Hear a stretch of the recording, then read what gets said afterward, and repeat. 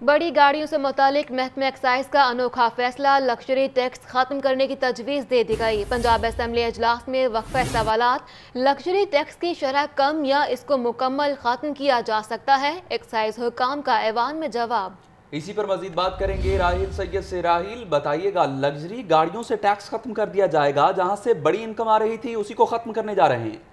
नहीं, एक ये बड़ा इशू था जिस पे शेख अलाउद्दीन ने जो है ये सवाल उठाया था कि जो लग्जरी टैक्स लगाया गया है बड़ी गाड़ियों पर, जिसकी वजह से जो पंजाब में गाड़ियां नहीं हो रही है, इस्लामाबाद और दीगर सूबों में हो रही है, क्योंकि ना इस्लामाबाद में लग्जरी टैक्स लगाया गया था बड़ी गाड़ियों पर, ना